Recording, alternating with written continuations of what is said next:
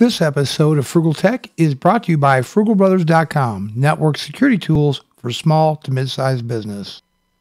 Business Computing Weekly, session number 434. Hey folks, welcome to Business Computing Weekly, the podcast that helps you grow your small business with power, passion, and performance. This is the first episode of 2014, and I am very happy to report our audience for the podcast is growing, and I'm doing some new things here. Every Sunday at 2 p.m., I'm going to be live streaming on Ustream the recording of the episode, the podcast, and I invite you to join us and participate in the community chat room. There will be a link in this week's show notes where to go. It's on Ustream. It's business-computing-weekly. And I hope to see you there. And we'll just kind of see where this goes. And I'm also recording it to video and posting the podcast to YouTube as well. Little housekeeping. The complete show notes can be seen at frugalbrothers.com/434. Also, we have a podcast hotline, which you can call area code 260-301-3818 and ask questions or leave comments for the show, and perhaps we can include them in an upcoming episode. Well, Happy New Year, everybody, and I hope that everybody has a great and successful new year ahead. I'm looking forward to it, and you know, New Year's is a time to reflect and to think back on the last year and, you know, things you've done and would like to improve and things you'd like to change. But it also gave me a chance to think a little bit about Microsoft over the holidays and what they really mean to us small business people. And I thought I would dedicate this podcast to good old Microsoft. You know, they take quite a licking in the press, and there's, you know, a lot of pundits out there who dismiss good old Microsoft, right? They're more in favor of you can now do things with Android and Google and open source tools, you know, and use consumer class products and services to run a small business and a micro business, and they make a compelling case. And some of the stuff is good, and it works, and you should do it. However, I think Microsoft has not done a really good job to communicate the message to the public in general that they are truly a business visionary. They're a small business visionary, and that they continue to build and innovate not only small business software, but software for the small to mid-sized business as well as the enterprise. And I used to be a Google Apps user myself. I have a NAS in my office.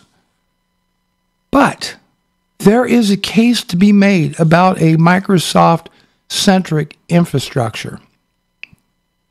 And that's what I want to talk about today. I want to give you 10 reasons why we still need Microsoft products and services in our small businesses out there. I know. I'm the first to admit I have total disdain for Windows 8.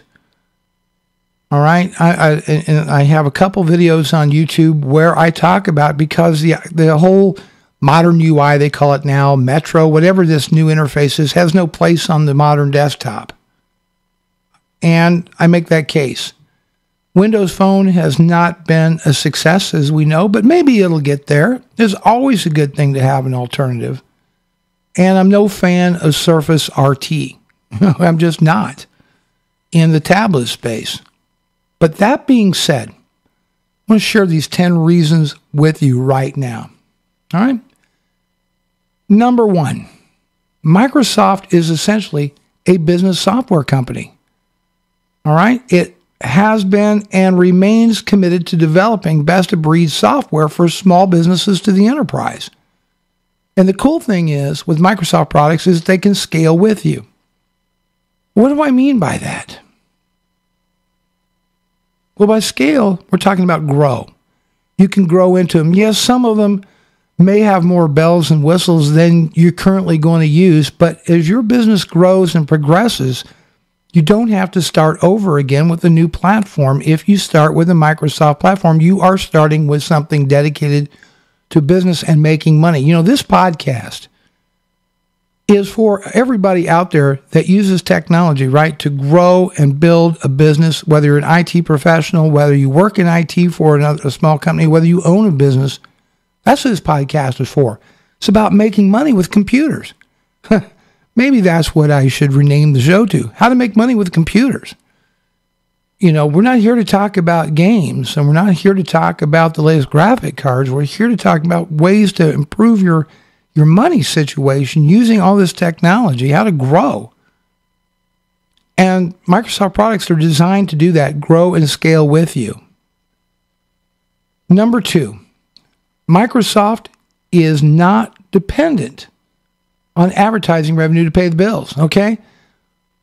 You know, I'm talking specifically about our good friends at Google. I was a Google Apps customer at one time, and I'll explain to you in just a minute why I am not today. See, with Google, more or less, you're the product. And most of what they do is ad supported. Really, just about everything's centered around selling ads. I don't know how serious they really even are about Google Apps for Business. I don't see any tremendous things in the product, any great evolutionary changes in Google Apps that makes it more business friendly. And that's not the way Microsoft does things. That's not how Microsoft rolls. So I, want to bring that up. Let's take a look at, the last quarter, our quarter ending September 30th, 2013. I want to put my money where my mouth is on there. Microsoft had revenues of $18.58 billion and a net profit of $5.25 billion. Almost half of that revenue come from Windows Server and System Center alone. That should tell you, look, let's take Apple, for example. 50% of their revenues from the iPhone. That's a consumer phone, right? Only 25% of their revenue comes from Macs. So the other 25% is coming from things like the iPod and iTunes and all this other stuff. But half of their money is dedicated to the phone, to mobile computing, to the iOS. So they're not going to get serious about the enterprise. They're not going to offer, products like Dynamics CRM. They're not going to offer products like Microsoft Office or Outlook or any of these things. They're just not. Matter of fact, their latest upgrade, if that's what you want to call it, I call it a downgrade of iWork, took features away. Apple's not serious about it. Let's take a look at Google. Okay, it would be great to live in a cloud-based world if everybody had the bandwidth and constant connectivity and they had a feature parity with Microsoft Office. That ain't going to happen either. We're talking about trying to run your business with this stuff. Microsoft's bread and butter is in selling productivity tools, not in advertising. They take business very, very seriously. I think with Google, it's more of an afterthought. This is a new opportunity to advertise. Number 3, Office 365 versus Google Apps. Finally, I talk about why I'm a former Google Apps user.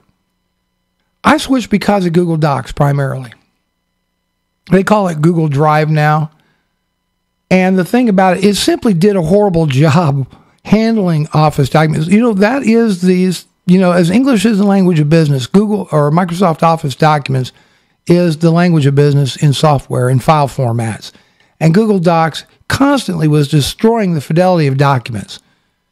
And if you get a Word document, you save it to Google Drive, try doing, you can't really collaboratively, is that the word? You can't collaborate on a Microsoft Word document. You have to convert it to the Google Docs format. Well, with the Office products online, it's very easy to do. And I maintain full fidelity of the documents. Also, I use Microsoft Outlook. Guess what? There's a sync tool with Google Apps, but it doesn't work very well. It stops working all the time. It breaks constantly. It's not dependable. It's not full-featured. It's not robust enough. Nor does it appear that Google is really actively working on it. I don't really see that happening as well. And by the way, with the new plans of Office 365, you can get started with Office 365 for $60 a year per user. It's $10 more than Google, but you get a whole lot more for your money. And I think for $150 per year per user, then you get the whole Office desktop suite in addition to conferencing with Link. You get your SkyDrive, you get SharePoint Online, you get the whole kit and caboodle, the whole enchilada. We're talking real business class productivity tools. We're talking, I think it's $12.50 a month per user versus, $5 if you go monthly, $5 a month with Google. $50 a year, $60 a year if you go monthly. It's $50 a year annually. For not a whole lot more money, you get tons more for your buck. Number 4. Let's talk about Windows Server. I get calls from time to time. Do I really need a server? Can I get by with a NAS? And a lot of times a micro business, a NAS will do them just fine. Will do you just fine. Nothing wrong with a NAS. A NAS is basically a server, is what it is, a file server. It has services such as printer sharing, and they can do a whole lot of different things with a NAS. But there comes a point, though, that you may want to consider a server, and Windows servers are the gold standard as far as I'm concerned. You get a dedicated Windows server running Windows hardware. You got a machine designed to run 24 hours a day, 7 days a week, and take a beating. And they can do a whole lot more than file storage and print sharing. Servers offer, file and network security, redundant power supplies, hot swappable components. They're generally a lot more scalable. You can do things like run virtualized operating systems on them. You can facilitate virus management on there, do centralized backup, run server-specific applications such as SQL Server as your business grows. It makes virtualization easier. You got services such as Windows Terminal services for virtualized, or I should say for desktops, virtualized desktop applications. All that with Windows Server, you're not going to really do that easily or at all with a NAS. A NAS is what a NAS is. It's basically a form of network-attached storage. That's what its chief purposes is another place to share files on your network. You want to do things like apply group policy and enforce security and all this, you still need a server. And Windows Server is the way to go. Number 5, Microsoft has a huge army of professionally and certified technicians all over the world. So whether you're doing business in New York, London, Los Angeles, wherever, and you run into a snag with a Microsoft infrastructure, it's not going to be that difficult to get world-class support right away and at affordable prices. Now, that's the thing about open source stuff, right? You run into a snag with an open source, project. A lot of times you're on your own. You're trying to figure out how to fix the problem. You're poring over forums, and maybe you're hiring really expensive consultants to come in and fix the problem. And you got to hunt those people down. So you spend a lot of time, a lot of your valuable time that you could be running your business trying to fix a problem with open source. That's when free is not free. I know personally, I have run into this situation myself. We were working on an open source project, the Stack, to do an anti-spam solution in the form of appliance. And our engineers got stuck with a problem deep within one of the open source projects we were combining. We ultimately ended up having to hire a consultant ourselves because we could not find a solution. It's like, well, yeah, other people have the same problem. Well, that wasn't going to work for us. So I've been there. I know that free is not free when it comes to open source, nor can you guarantee the quality or file fidelity or the other features compared to a competing Microsoft product. This is what I'm saying. And finding certified Microsoft professionals is not hard to do, and Microsoft themselves offers world-class support as well. I don't know how many times I've been in a jam, got a hold of Microsoft, and they got me squared right away. And they've got people available 24 hours a day, 7 days a week. Just throwing that out there. Number 6. Look, it's all about productivity. Microsoft line of business applications, we're talking about Microsoft CRM, Microsoft Office, Dynamics GP, SQL Server, all these. And the best thing about this is when you build around the Microsoft infrastructure, generally all these products seamlessly work with Office. So your users have this seamless experience across the board. Learn to use one, you're basically learning how to use another. It's all tied together. When you take a variety of open source projects, well, your Office suite doesn't talk to your email application. This doesn't talk to, maybe you're trying to use Outlook. Doesn't work with that. You need a plugin. Buy the optional plugin that may or may not work. It gets ugly quick. It really and truly does. It gets really, really quick. Trying to make all these open source projects, cloud-based stuff, all work together in a seamless experience. Microsoft, by using that infrastructure from the get-go, you've got a head start against dealing with those kind of problems. You're not going to deal with those kind of problems. Microsoft makes sure of it. Number 7, Microsoft Office. This is the gold standard by which all other Office suites are judged, okay? Now, and there are some open source alternatives that come pretty doggone close, and for some people, it may be all you need. I understand that. I get that. And I don't recommend you buy things you don't need or will never need. But, okay, I have yet to see an open source alternative to Outlook. There was Evolution, I think, in the world of Linux. It doesn't work right with Exchange, if at all. Certain plugin you have to get. It may or may not. I don't even know if it's still supported.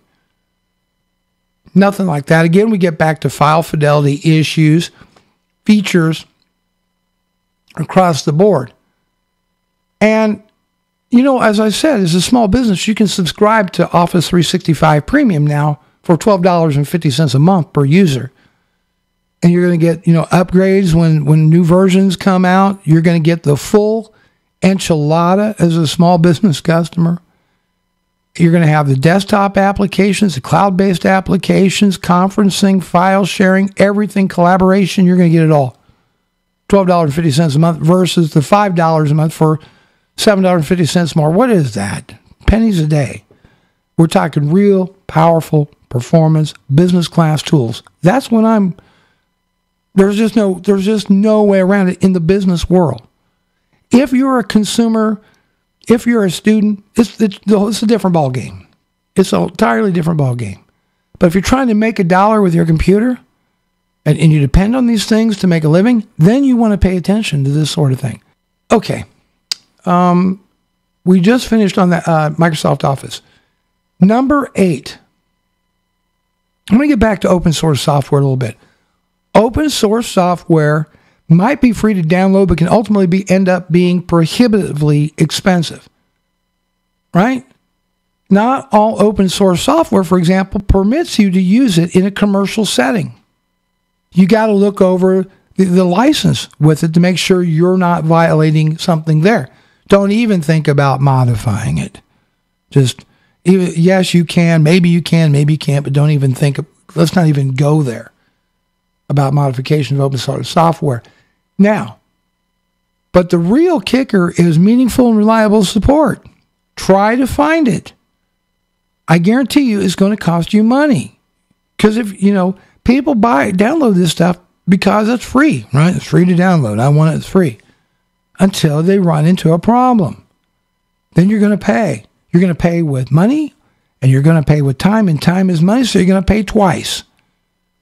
By the time you try to exhaust all the free resources and finally end up paying somebody to fix the problem, if they can fix it, now you got even more expense involved. I'm just saying, I've run into this stuff. Number 9, and I think this is important, Microsoft Windows. I've yet to see any, good business application that didn't run on Windows. Just, they're not out there. If it's something decent, there's a Windows version. It was probably written for Windows to begin with.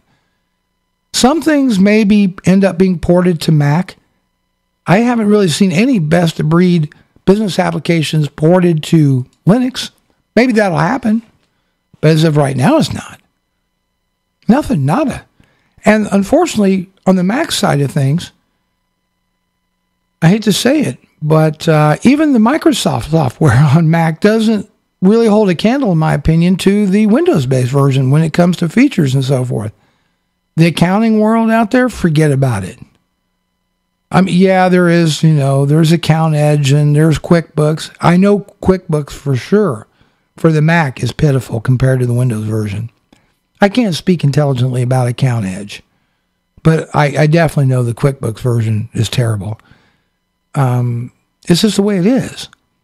The Mac market is kind of an afterthought to some of these large software houses. Windows is where it's at for business productivity software. And forget about Linux, okay? If just forget about it. You're not going to find any of the big popular titles. You're not going to find QuickBooks for Linux. You're not going to find, and I know you can use Wine and emulators, and you can run virtual machines and all that. I get that. Okay, so you saved some money on a Windows license. Is it worth it? We're talking about your business here. And that is my final point of today's podcast. It's your business. This podcast is for you. All right? The bottom line is, ask yourself this question. Is it worth investing in the right tools from the very beginning?